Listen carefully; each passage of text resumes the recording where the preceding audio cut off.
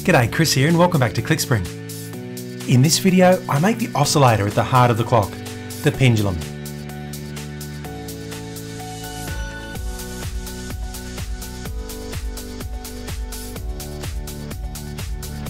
If there's one common attribute across all mechanical timepieces, it's that each must have a component that provides a fixed and consistent interval of time. For a watch, that'll most likely be a small weight acting against a balance spring. And for a clock like this, it's a pendulum acting against gravity. The pendulum on this clock is a nice clean design, a brass bob at the end of a length of thin rod. The plans call for a simple brass disc for the bob, but I think it'll be a bit more interesting with a contoured profile like this. There's a hook fitting on the other end to catch the suspension thread, and a small block that fits axially on the pendulum rod to receive the impulse from the clock escapement. For materials, I have this slice of 2-inch diameter brass for the bob, some rod stock for the hook and pendulum rod, and I'll use a small piece of this offcut left over from crossing out the large wheel to make the pendulum block. So let's get started. Now, although the profile of the bob is quite simple, its shape makes it quite a challenging part to hold onto while making the required cuts. The other challenge is to make sure that the various surfaces are kept true to each other as the part is released and then rechucked to make subsequent cuts. One solution is to drill a hole in the disc and then use a threaded mandrel to hold it. But of course that leaves the issue of what to do with the hole when all of the cuts have been made. It could be plugged easily enough, I guess, but I think it's preferable to avoid that if possible. So I'm going for what I think is a much neater solution, and that is to turn a reference spigot on the centre of each face.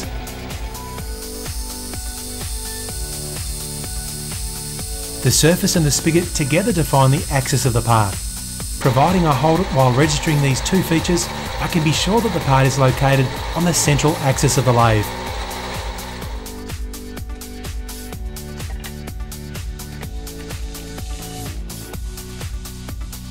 A matching superglue arbor can be turned up and a central hole drilled to accept the spigot just formed.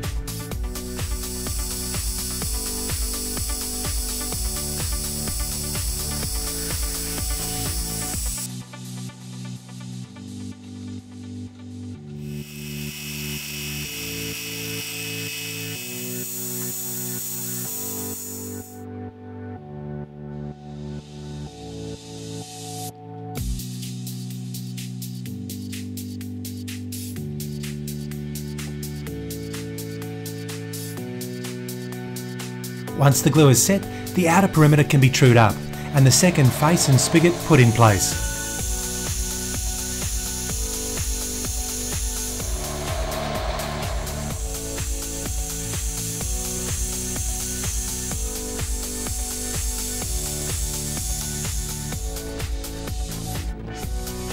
The top slide was set to 15 degrees to make the taper cut for the contour. Although you'll have to take my word on that because the markings on this lathe are well and truly on the way out.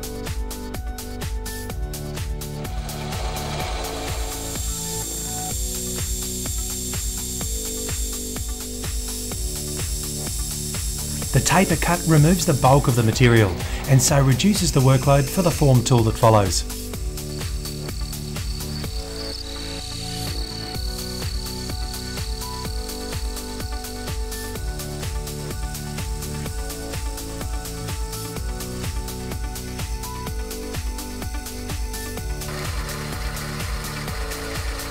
Now that surface finish needs to be improved, so I wrapped abrasive paper around this file to maintain the contour, while I sanded and then polished the surface.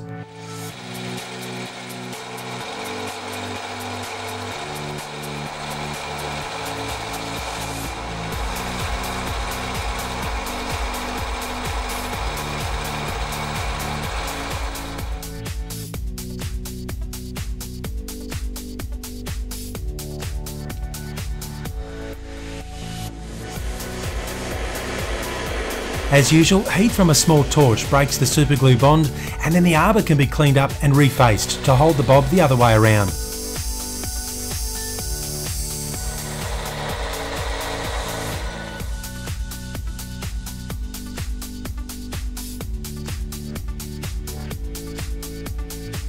The second spigot and face locate the part on the axis of the lathe, and I can profile the other surfaces exactly as I did the first, knowing that all features will be true.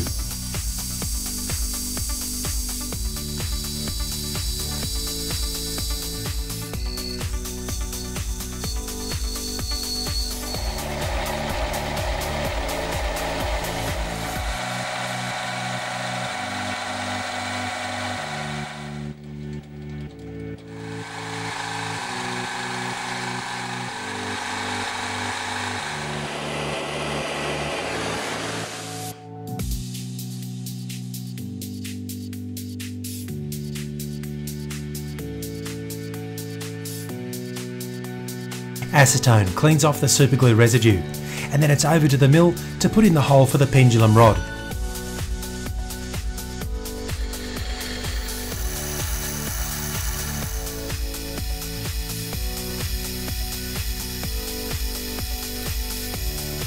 So that sorts out all of the main features of the pendulum bob. I just need to remove that last spigot to complete the part. Now I'd like to protect the perimeter of the bob while I make those cuts, so I'm using some thin strips of aluminium sheet to cover the chuck jaws.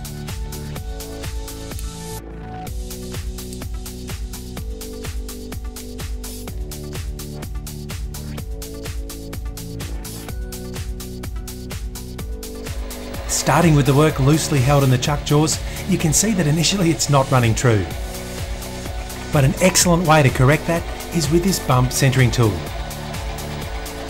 The tool is gently brought into contact with the work until the bearing starts to continuously rotate. At this point, the lathe is stopped and the jaws further tightened.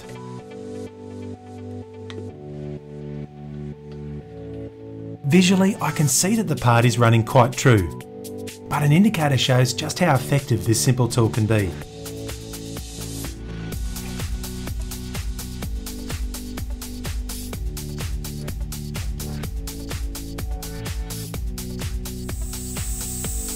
Next, I gently faced that spigot clean off, and then took a light pass to leave a nice satin finish fresh from the tool. I'm going to leave that as the final finish for that surface, as a contrast with the polished perimeter. Now I'd like to get a coat of lacquer on the bob as soon as possible to preserve those surfaces, and I'll need a way to hold it as soon as I do that. So I prepared the pendulum rod next. I've already cut the stock to length, so all it really needs is a quick tidy up of the ends. I'm holding it with this shop-made hand vise, which is perfect for this sort of task because it can accommodate long stock through the body of the tool. And it allows me to easily put on a light chamfer with the belt sander.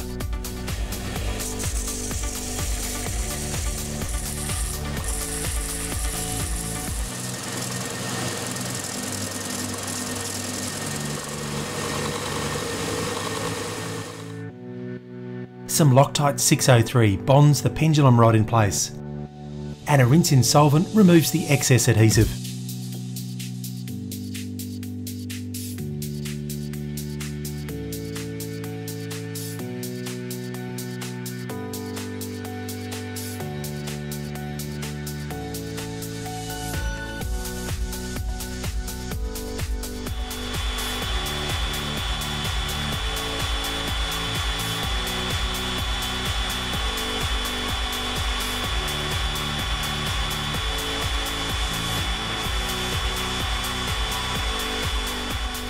With the bob and rod complete, I can move on to the pendulum hook, which again is a difficult little part to hold, especially once a few of the features have been formed. The basic profile is straightforward enough, consisting of a cylinder and a short tapered section, as well as a central hole to accommodate the pendulum rod.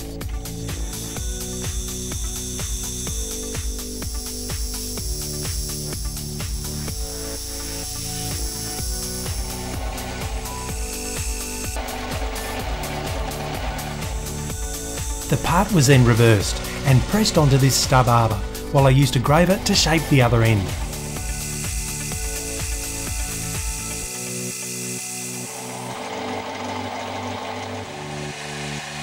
A light sand and polish brings up the surface finish, and it's ready to have the features for the hook formed.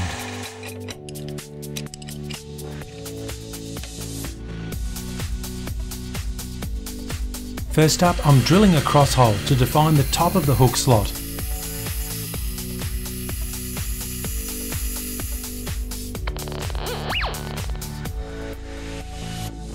The cross hole diameter is 1mm, and I've used the drill bit to help me align the workpiece in the vise.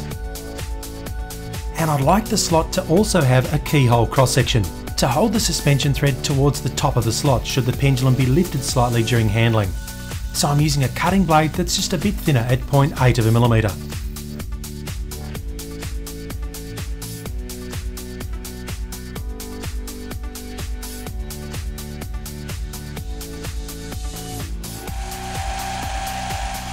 A quick tidy up of the burrs from the saw blade and the hook is complete. The final part of the assembly is the pendulum block, which is nice and straightforward to make. It simply needs to be brought to size and then drilled axially to accept the pendulum rod.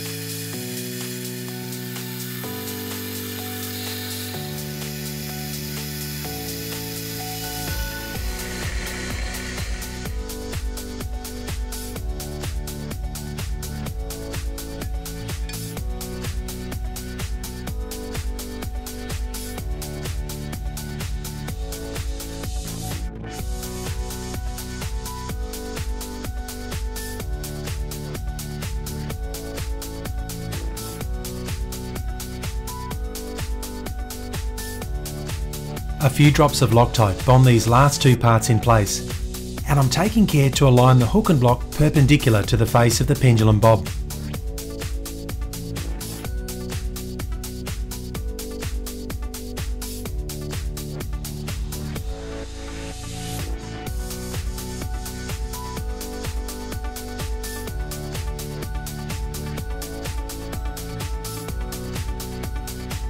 And that's the pendulum assembly complete, so let's have a look at it in action.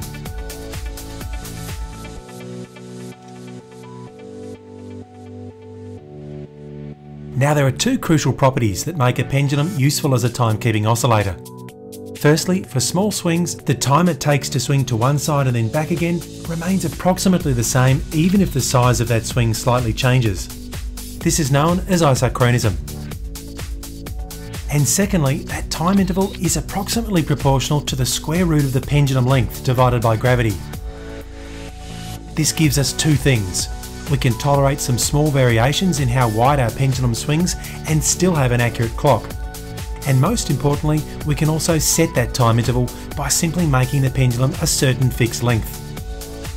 Now you'll have noticed that I said approximately a few times there. Everything I've mentioned is correct up to a point, and was true enough to spark off several centuries of scientific discovery. But there's a lot more to it than what I've mentioned, so check the description box below for some links if you'd like to know more. The takeout message is that pendulums need to be a specific length to keep a clock in time. And whilst the pendulum for this clock has been fabricated to a specific length, I can still make some small adjustments by using the suspension regulator. I've set up a timing machine to measure the time interval of a complete swing, and at the moment it's a little less than 1 second. But as I lengthen the pendulum suspension thread, I increase the effective length of the pendulum, and so that time interval also increases, in this case to just over 1 second per swing. The pendulum needs to receive a regular push to replace the small amount of energy that it loses to friction, and it receives that push from another crucial part of the clock mechanism that I'll complete in a future video, the escapement. Thanks for watching. I'll see you later. And if you've just made your way into this clockmaking series, thanks for checking it out. This is just one episode of a longer series where I show all of the steps to make a mechanical clock from raw metal stock, so be sure to check out those other videos. If you'd like to help me bring you more project videos like this one, then consider becoming a Clickspring patron. As a patron of the channel, you get access to exclusive patron-only video content, free plans for the patron projects, and a chance to win the actual project at the end of each build, like for example this useful little hand vise. Find out more by visiting patreon.com/clickspring. And finally, if you're looking for some new projects for your lathe or mill, then take a moment to visit clickspringprojects.com, where you'll find a range of plans available for download, including plans for some of the tools I've made to help me construct this clock. Thanks again for watching. I'll catch you on the next video.